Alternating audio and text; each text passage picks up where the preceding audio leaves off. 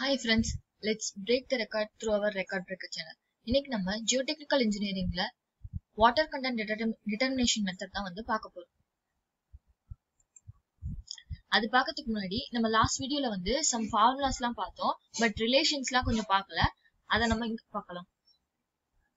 இதுல வந்து நீங்க எல்லா ஃபார்முலாஸும் வந்து மனப்பாடம் பண்ண தேவையில்ல. ஒரு 2-3 ஃபார்முலாஸ் மட்டும் நீங்க ஞாபகம் வச்சுட்டா போதும். SE equal to WG. Sங்கிறது என்னன்னா degree of saturation, Eங்கிறது void ratio, Wங்கிறது water content, Gங்கிறது specific gravity. ஓகேவா? தென் அடுத்து வந்து பல்க் டென்சிட்டி. இதுக்கு வந்து G plus SE divided by 1 plus E into gamma W.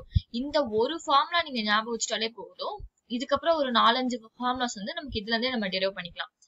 அடுத்து வந்து இது வந்து பல்க் டென்சிட்டிக்கு இதே வந்து சேச்சுரேட்டட் டென்சிட்டி. சேச்சுரேட்டட்னா என்ன? S is equal to 100%. அதாவது S equal to 1. ஓகேவா? சோ அப்ப S equal to 1 அப்படின்னா 1 into E is equal to E. So இப்ப அந்த ஃபார்முலா அப்படியே இங்க வந்துரும். தென் அடுத்து ட்ரை டென்சிட்டி. ட்ரை டென்சிட்டி என்ன? S is equal to 0. சேச்சுரேஷனே இருக்கவே இருக்காது. ஓகேவா? சோ அப்ப 0 into E is equal to 0. So அப்ப இந்த டேர்ம் ஃபுல்லாவே வந்து 0 ஆயிடும். அப்ப G gamma W divided by 1 plus E. இதுதான் வந்து dry density ஓட ஃபார்முலா. ஓகேவா? தென் அடுத்து வந்து பல்க் டென்சிட்டிக்கே வந்து இன்னும் கொஞ்சம் ஃபார்முலாஸ் இருக்கு, அது பார்க்கலாம். G plus SE divided by 1 plus E into gamma W ல SE equal to WG நம்ம ஃபர்ஸ்டே பார்த்தோம். சோ இந்த SE க்கு பதிலா நான் என்ன பண்றேன் அப்படின்னா WG வந்து சப்ஸ்டிட்யூட் பண்ணிக்கிறேன். ஓகேவா? தென் அதே மாதிரி இங்க கீழே E இருக்கு இல்லையா, இந்த E க்கு பதிலா நான் என்ன பண்ணிக்கிறேன் அப்படின்னா WG divided by S. இது பாருங்க, WG divided by S substitute பண்ணிக்கிறேன். சோ இது வந்து சேம் ஃபார்முலா தான், நமக்கு வந்து இந்த மாதிரி டேர்ம்ஸ்ல வந்து நம்ம மாத்தி எழுதிக்கலாம். அதே மாதிரி ட்ரை டென்சிட்டி கூட க்கு வந்து நான் வந்து WG divided by S அப்படின்னு எழுதிக்கிறேன். ஓகேவா? தென் அடுத்து இங்க WG எடுத்துட்டு S divided by இருக்க S க்கு பதிலா நம்ம வந்து என்ன பண்றோம் அப்படின்னா 1 minus eta A. eta A அப்படின்னா percentage air voids. ஓகேவா? இந்த இடத்துல கூட E க்கு பதிலா நம்ம என்ன பண்ணலாம் அப்படின்னா WG divided by S நம்ம நார்மலா ஆட் பண்ற மாதிரி பண்ணிக்கலாம். ஓகேவா? இங்க பாருங்க G plus WG இருக்கா, G காமனா நான் வந்து வெளியில எடுத்துக்கிறேன். இப்ப G காமனா வெளியில எடுத்துட்டேன் அப்படின்னா இந்த gamma W அப்படியே வந்துரும். அப்புறம் 1 plus எக்ஸ்ட்ரா இருக்க W. ஓகேவா? சோ இதுதான் வந்து பேசிக்ஸ் ஃபார்முலா. தென் அடுத்து வந்து dry density equal to bulk density divided by 1 plus water content. இது ஒரு ஃபார்முலா. தென் அடுத்து submerged density is equal to G minus 1 divided by 1 plus E into gamma W. இது ஒரு ஃபார்முலா. ஓகேவா? இதுதான் வந்து பேசிக் ஃபார்முலா ரிலேஷன்ஸ். இப்போ வந்து நம்ம வாட்டர் கண்டென்ட் டிட்டர்மினேஷன் மெத்தட் வந்து பார்க்கலாம். அதுல வந்து ஃபர்ஸ்ட் நம்ம பார்க்க போற மெத்தட் என்ன அப்படின்னா oven drying method. Oven drying மெத்தட்னா ஒன்றும் இல்ல, இது வந்து ஒரு ஸ்டாண்டர்ட் லெபரட்டரி மெத்தட். ஓகேவா? ஓவன் ட்ரை பண்ணி நம்ம பார்க்க போறோம் அது எவ்வளவு வாட்டர் கண்டென்ட் இருக்குன்னு. இது வந்து standard laboratory method and most accurate method கூட. இப்போ நம்ம கொஸ்டின்ல வந்து most accurate water content determination method எது அப்படின்னு கேட்டா நம்ம வந்து ஓவன் ட்ரையிங் மெத்தட் தான் போடணும். ஸோ இப்போ வந்து எப்படின்னா எவ்வளவு சாயில் கண்டென்ட் எடுக்கணும் அப்படிங்கறத அக்யூரசி தான் இங்க கொடுத்துருக்காங்க. அக்யூரசி வந்து இப்ப நம்ம என்ன பண்ண போறோம் அப்படின்னா வாட்டர் கண்டென்ட் எப்படி கண்டுபிடிக்கிறோம்னா ஃபர்ஸ்ட் நான் வந்து என்ன பண்ணிக்கிறேன், ஒரு ட்ரே வந்து எடுத்துக்கிறேன். ஓகேவா? சோ அந்த ட்ரேவை எடுத்துட்டு அந்த ட்ரேக்கு மட்டும் நான் வெயிட் போட்டுக்கிறேன். அதோட வெயிட் வந்து W1. ஓகேவா? தென் அடுத்து வந்து அந்த ட்ரேல நான் வந்து என்ன பண்றேன் அப்படின்னா நம்ம வெட் சாயில், நம்ம வாட்டர் கண்டென்ட் கண்டுபிடிக்க வேண்டிய சாயில வந்து நான் ஃபில் பண்ணிக்கிறேன். அது வந்து W2. நெக்ஸ்ட் வந்து நான் ஓவன் ட்ரை பண்ணதுக்கு அப்புறம் அப்புறமேட்டு இருக்க சாயில வந்துட்டு நாம W3 அப்படின்னு எடுத்துக்கலாம். ஓகேவா? சோ இதுல இருந்து நம்ம வாட்டர் கண்டென்ட் எப்படி கண்டுபிடிக்கலாம் அப்படின்னா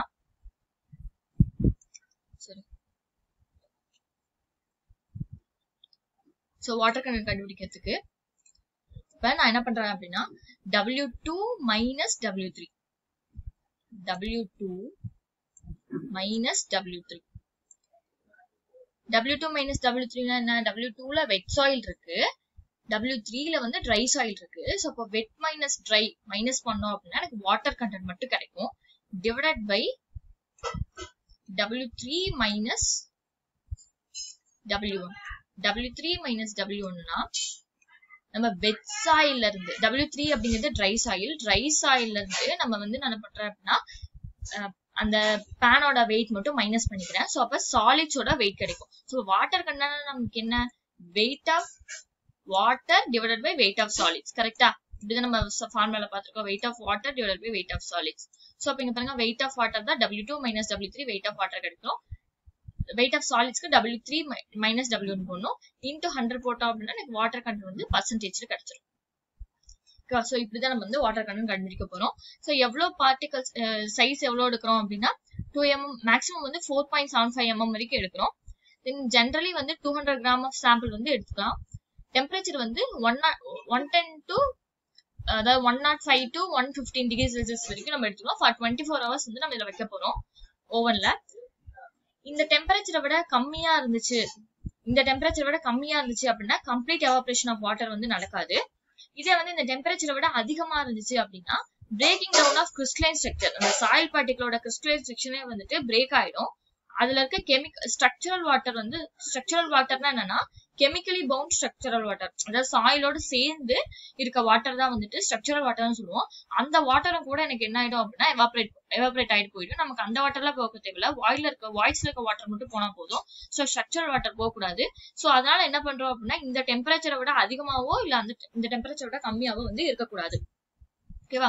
தென் அடுத்து வந்து இப்ப வந்து நம்ம எடுத்திருக்க சாயில வந்து ஜிப்சம் இருந்துச்சு அப்படின்னா நம்ம வந்து டெம்பரேச்சரை வந்து 60 to 80 டிகிரி செல்சியஸ் வரைக்கும் வச்சுக்கோம். ஜிப்சம் எல்லாம் அதர் ஆர்கானிக் மெட்டீரியல் ஏதாச்சும் இருந்துச்சு அப்படின்னா நம்ம டெம்பரேச்சர் 60 to 80 டிகிரி செல்சியஸ் வச்சுக்கலாம். ஏன் அப்படின்னா ஹையர் டெம்பரேச்சர்ல வந்து ஜிப்சம் வந்துட்டு அதோட வாட்டர் கண்டென்ட் வந்து லாஸ் பண்ணிடும்.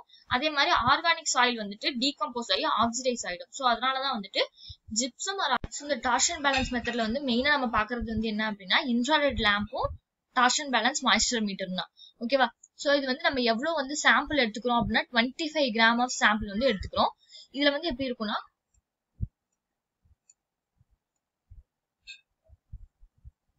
நம்ம டார்க் அப்ளை பண்றதுக்கு ஒண்ணு இருக்கும். இதன் அடுத்து வந்து இது வந்து சர்க்கிளா வந்துட்டு ஒண்ணு நம்ம வந்து சாயில் பிளேஸ் பண்றதுக்காக வச்சிருக்கோம். இதுல வந்து என்ன பண்றோம் அப்படின்னா 25 கிராம் ஆஃப் சாயில் வந்து நான் பிளேஸ் பண்ணிடுறேன். பிளேஸ் பண்ணிட்டு இந்த டார்க்கை இங்க யூஸ் பண்ணி நான் என்ன பண்றேன் அப்படின்னா சம் டிகிரி வந்து நான் வந்து ரொட்டேட் பண்ணி வச்சிடறேன். ஓகேவா? ரொட்டேட் பண்ணி வச்சுட்டு நான் என்ன பண்றேன்னா இன்ஃப்ராரெட் லேம்ப் இருக்கு இல்லையா, இன்ஃப்ராரெட் லேம்ப் வச்சுட்டு நம்ம வந்து இங்க என்ன பண்றோம்னா லைட் வந்து பாஸ் பண்றோம். ஓகேவா? சோ அந்த லேம்ப்ல இருக்க லைட் மூலமா இங்க சாயில்ல இருக்க வாட்டர் கண்டென்ட் எல்லாம் வந்து கம்மி ஆயிடும். வாட்டர் கண்டென்ட் எல்லாம் கம்மி ஆயிட்டு வெயிட் கம்மியானதுனால திருப்பி வந்து அது வந்து நார்மல் சிச்சுவேஷனுக்கு வந்து திரும்பி வரும். ஓகேவா? சோ நம்ம முன்னாடியே கொடுத்த டார்க்ல இருந்து எவ்வளவு தூரம் திரும்பி வந்திருக்கோ அதுதான் வந்து அந்த சாயில்ல இருக்க வாட்டர் கண்டென்ட் அப்படின்னு சொல்லலாம். ஓகேவா? புரியுதா? இப்போ வந்து நம்ம அந்த இன்ஃப்ராரெட் லேம்ப்ல இருந்து வர பவரால சாயில்ல இருக்க வாட்டர் கண்டென்ட் கம்மியாது. சாயில் வாட்டரோட இருக்கும்போது கொஞ்சம் வெயிட் அதிகமா இருக்கும், வாட்டர் கண்டென்ட் கம்மியாகும் போது வெயிட் கம்மியாயிடும். சோ வெயிட் கம்மியாகும் போது திரும்பி ரிவர்ஸ்ல வரும்போது எவ்வளவு தூரத்துக்கு வருது அப்படின்னு பார்த்துட்டு இதுதான் வந்து அதோட வாட்டர் கண்டென்ட் அப்படின்னு சொல்றோம்.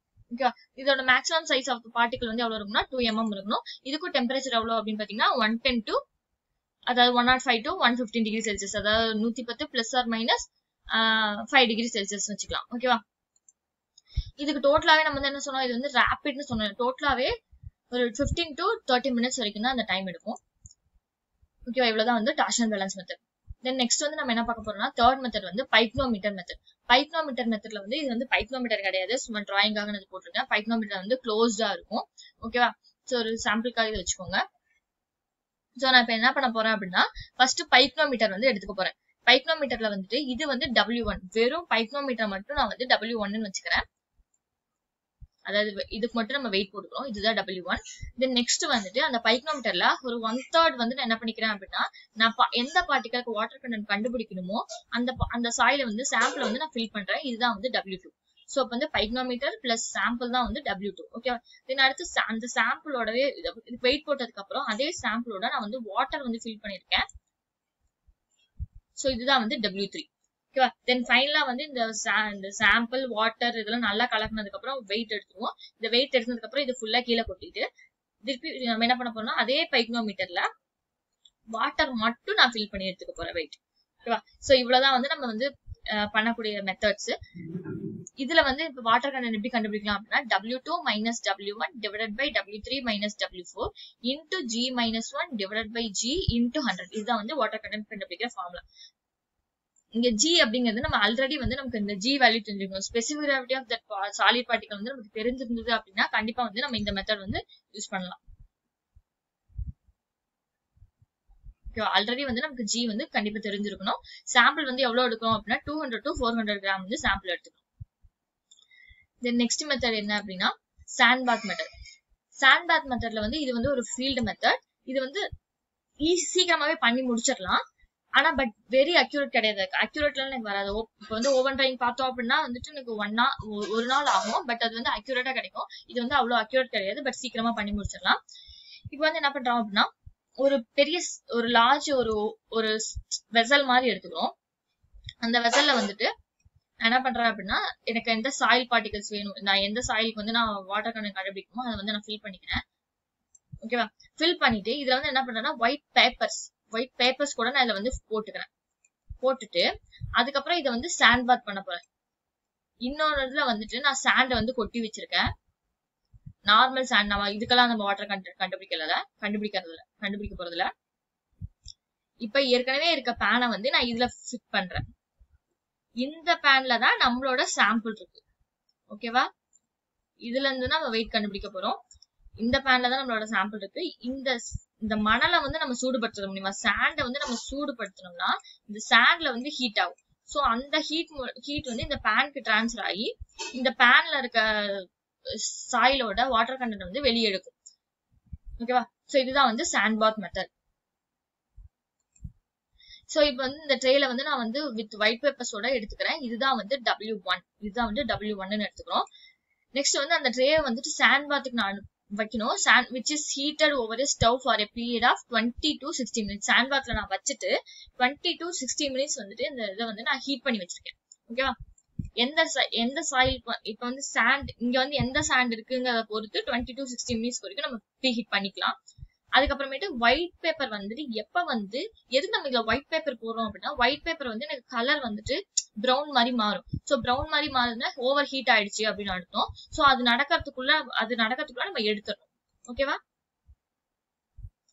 தென் அடுத்து வந்து ஹீட் ஆனதுக்கு அப்புறமேட்டு அதை வெளியே எடுத்துட்டு கூல் பண்ணதுக்கு அப்புறமேட்டு வெயிட் கண்டுபிடிக்கணும். சோ ஃபர்ஸ்ட் இதை மட்டும் நம்ம வெயிட் போடுறோம். அதுக்கு வந்து வெயிட் 1 வச்சுக்கிறோம். தென் அடுத்து சாண்ட் பாத் பண்ணதுக்கு அப்புறம் 20 to 60 மினிட்ஸ்க்கு அப்புறம் நம்ம வெளியே எடுத்து திருப்பி அதுக்கு வெயிட் போடுறோம். அது W2.